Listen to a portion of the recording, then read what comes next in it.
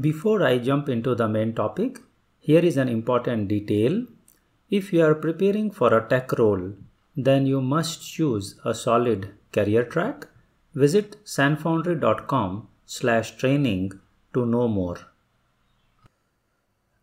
Dear friends, in this specific example, I am going to cover slightly more detail about ternary operator.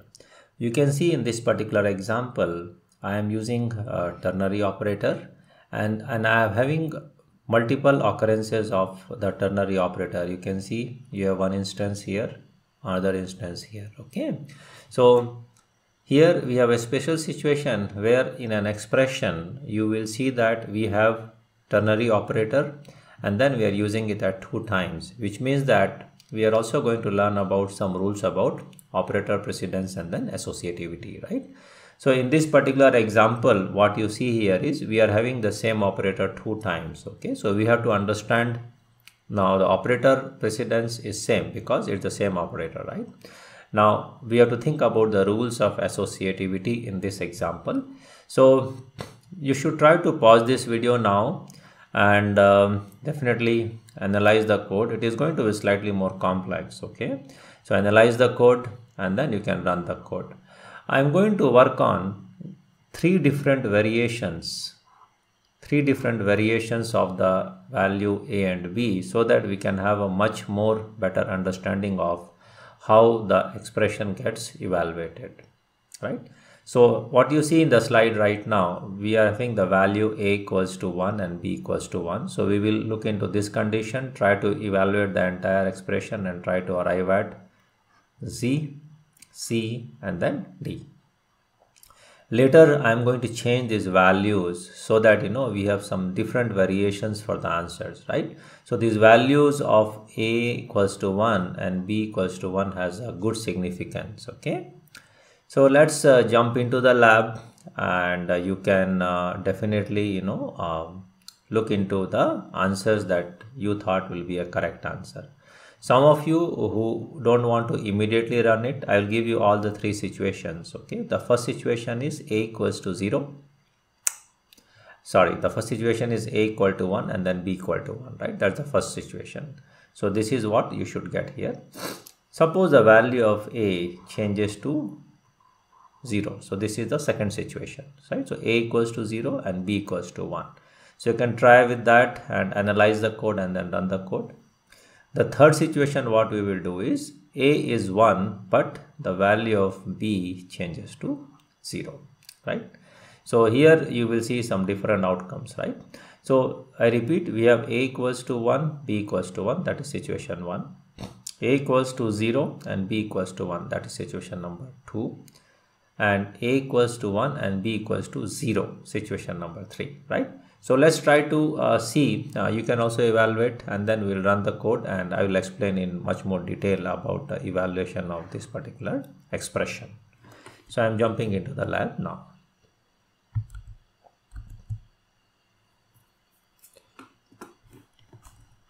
So here we have the code. You can see that A equals to 1 and B equals to 1 and then we are trying to run this code. Okay, so let me run this code now, cc and a dot out. Okay, so I am running it, compilation is successful. So what you get really is the value of z, which is evaluated here. It is basically 1. However, there is absolutely no change for the values of C and D. You can see C is 3 and then the value of D is 4, right? So if you really got it right, then I think you really understand this ternary operator, how to evaluate them. But some of you who still have doubts, right? So I'm going to explain it further. So let's look into the code now. Okay, so we'll have this code and let me go ahead and try to write the explanation portion for you. So the most important part here is evaluation of this expression, right? As we already know that if the condition of this is true, if A equals to B, right, then the answer will be generally this sum, right? If this is false, then the answer is going to be generally the other part after the colon, right? Okay. So some of you will have a doubt here, because here what happens is we have one ternary operator sequence and then other ternary operator sequence here, right? So we have two ternary operators, and then how are we going to evaluate them? Is it like, left to right or right to left, correct, basically? So generally when you read operator precedence, right, we generally have to think in terms of precedence and associativity. These are two different things, right? So in one of the training videos, I am covering operator precedence and associativity separately, right? There are two different topics in that. Okay. So here the ternary operator is same. It's the same operator. It is getting repeated two times. So whenever you have a same operator level, right? So we have to think into rules of associativity. So the rules of associativity for the ternary operator is generally right to left. Okay. So we are trying to create one association. So if you really see this equation now, this expression now actually, okay, we can easily put some brackets. So the best way for us to put a bracket here, right? So the way we are going to put a bracket here is, because this has a higher, precedence is same, so this has right to left, right? So we are going to put certain brackets around it. So what we're doing is we are going to put a bracket like this. Okay, so this is how it will be. So just to make it more readable, we are trying to compare things, and A equals to B, right, basically, and then we are having either a true or a false. I'm giving some space so that it is easy for you to read actually, right? Okay, and let's remove this for the sake of our understanding. Okay, so I'm just trying to make sure that it becomes more readable for you. There's nothing special about it at this point of time. Okay, yeah. So let's see this particular path, right? So the question is, even if you put a bracket like this, okay, and you can see that you have a pre-increment, right? That is the most important thing. Like you see pre-increment operator, right? Okay. So I'm creating some ample space so that we have slightly better understanding of this, right? Okay, yeah. So you can see pre-increment, we have put a bracket here. Putting a bracket generally does not mean that we are going to evaluate the innermost expression. No, we cannot do that just like that. Okay. Here we have to first go into a conditional settings, right? Is A equals to B is the first question. If you see, is A equals to B? Yes, 1 is equal to 1, right? So both are 1 here. If the condition is true, then the left hand side of this column, right, basically it will be evaluated. So there is only one value here, which is just A, variable A. So the value of A is 1. So what happens is 1 goes into the Z. So at this point of time, what you are seeing here is essentially, right, Z will be 1, because we are passing the value A to Z, right? So if the condition is true, we just go here and then assign this. We are never going to even evaluate this, because that is of no use, right? Because the condition is true, so we are going to follow this rule. So even though you have a pre-increment here, it does not matter, right?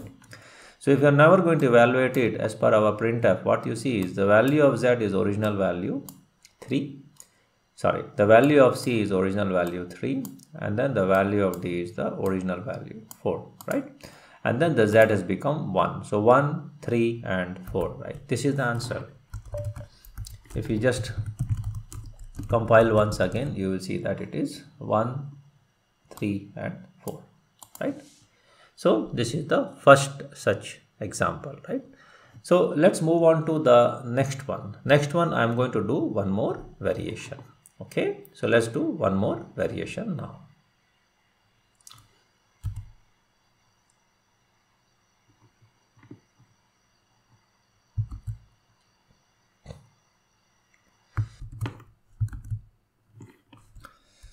So I am going to copy the program p21.c, p21_2.c. Okay, so it's one of the variation now.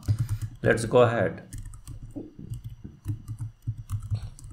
and modify the code. So the first modification is A equals to 0, right? So let's think about this situation where a equals to 0. Okay, if the value of a is 0 and b is 1, then this condition is false. If this condition is false, we are going into this area. Remember that if the condition is false, we are going to go into this area, right? Okay, now the value of b, as you know, is already 1. So what we are seeing here is this is false, we jump into this area. This is a condition, so we substitute the value of b equals to 1. So b equals to 1 is a true case, is a correct true, right? It's a non-zero value, it is true. So if it is true, then this portion is going to be evaluated. And this won't be evaluated at all, only this will be evaluated, right? So what happens now is it is plus plus c, so c becomes 4, right? C becomes 4, and then since this condition is true, the value of z will become 4. Why 4? Because this is a pre-increment, right? So what you see is z will be 4. Why 4? Because it was a pre-increment operator. If it is a pre-increment, then it is going to be 3 becomes 4. C is also, as you know, C also is also 4 because it got incremented. We are not going to evaluate this because this was true, so this gets evaluated. This will be as it is. So D is the same as 4 now, right? So D was 4. So let's try to see whether our understanding is correct or not, by running this code, right? So we will see this. Let's run this code now. We have compiled it, we are running. Yes, so what you see here is, you see all 3 of them 4, right?